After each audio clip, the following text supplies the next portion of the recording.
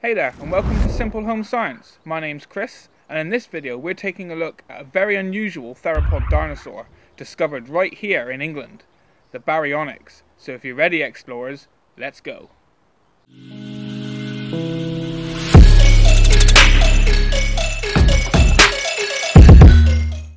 The Baryonyx was a theropod dinosaur that belonged to the Spinosauridae family, closely related to the Suchomimus and the Spinosaurus. Baryonyx lived around 125 to 130 million years ago during a period of time known as the early Cretaceous. Baryonyx was first discovered in Surrey, England in 1983 by an amateur fossil hunter called William Walker. He first discovered the large fossilized claw while searching in a clay pit. A team of experts were sent from the Natural History Museum in London to uncover the rest of the dinosaur's skeleton. Since Walker's discovery, additional Baryonyx specimens have been found in Spain and Portugal. The Baryonyx was bipedal. This means the dinosaur walked on its two hind legs and had a large tail to provide balance. Like its cousins, the Suchomimus and the Spinosaurus, the Baryonyx had a long, narrow skull which resembled that of a modern-day crocodile. Its jaws were filled with around 96 cone-shaped teeth, 64 small teeth in the lower jaw, and 32 larger teeth in the upper jaw.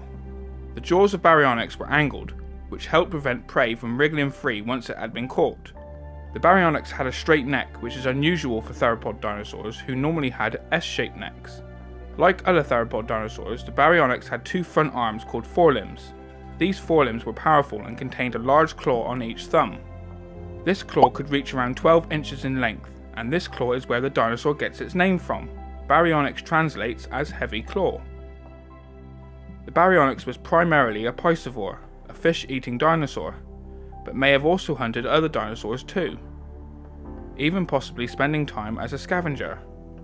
It is thought that the Baryonyx hunted for fish in much the same way as modern grizzly bears hunt for salmon, sweeping its claws back and forth across the surface of rivers and lakes, but it may have also spent some time as a quadruped, walking on all fours, wading through streams and rivers, snatching at fish with its jaws.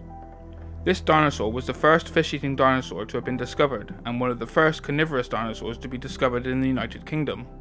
Baryonyx was not fully aquatic, but it is believed the dinosaur could swim to some degree and spent a great deal of time in or around water. An adult Baryonyx is estimated to have been able to grow to between 7.5 and 10 meters in length, which is 25 to 33 feet, and stood around 2.7 meters tall, which is 9 feet. They could weigh between 1 and 2 metric tons. The Baryonyx was at the top of its food chain and only really had one rival, the Neovanator, a close relative of the North American Allosaurus. Look out for the Baryonyx in the latest installment of the Jurassic Park franchise, Jurassic World: Fallen Kingdom. Thanks for watching. If you've enjoyed this video, be sure to hit that like button, it really does help the channel out. Subscribe if you haven't already, and until next time, see ya!